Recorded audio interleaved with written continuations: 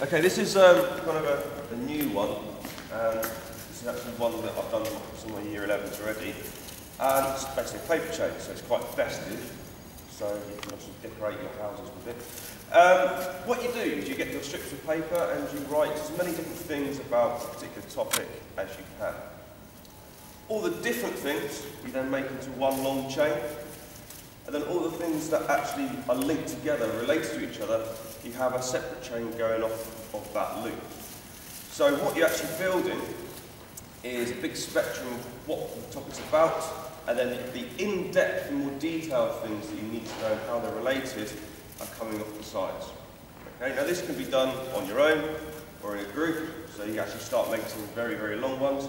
If you go into my room, you'll see 11Z2's example along the top about acceleration, force and motion.